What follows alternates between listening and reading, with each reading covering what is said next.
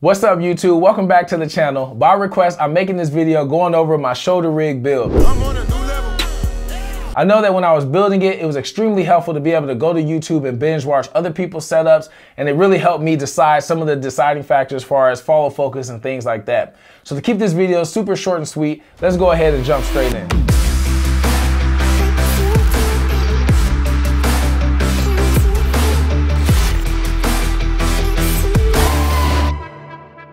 Starting at the front of the rig, I have the Tilta Nucleus Nano. It's an impressive wireless follow focus system that's small and compact and extremely easy to set up. Being a big fan of Tilta products, I expected it to be really nice, and when I finally got my hands on it, it was just that. Amazing. Amazing, I tell you, it was amazing. The focus controller is mounted to the small rig rosette handle kit using the included quick release plate. I especially love the small rig handles because they include a rosette extension arm, allowing you to mount the handles a bit lower and control the angle just to make it even more comfortable controlling and holding the shoulder rig. The handles also include 1/4-inch threads on the front and back and hot shoe mounts on the side.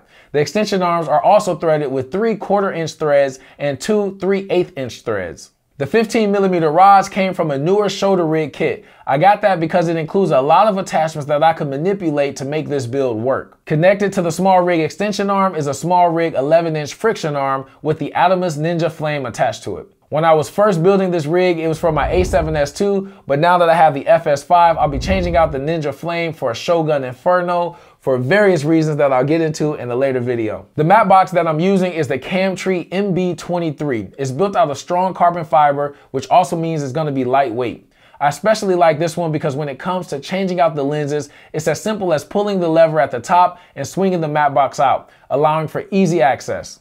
The camera is mounted on top of the newer quick release plate that was included with the shoulder kit. I kept that because it allows me to quickly detach the camera without taking off anything else. Simply loosen the side screw and off it goes. It also helps with the cable management, allowing me to pass cables through the bottom of the quick release plate. The battery solution I'm using is the Camvate V-Lock mounting plate. It's awesome because it's a cheese plate on one side, but also has a USB, 2 DC ports, and a D-tap port all on the plate. Just simply mount your V-Lock battery and boom, you're good to go. The shoulder pad is also Camvate, which is mounted under the quick release plate. At some point, I'll end up changing this out for a VCT plate so that I can mount it to a tripod a little bit easier, but for now, it gets the job done. Lastly, the counterweight at the back wasn't really needed, but it came with the newer kit, and I decided to use it because when it comes to setting down the rig, I can set it down and have the handles and the actual counterweight touch the ground instead of any of the other components. That's just me, I guess. And that's it, all the components that I use to build my shoulder rig. I'm on a new level.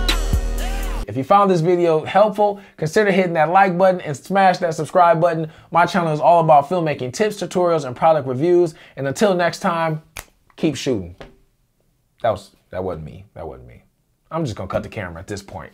Peace.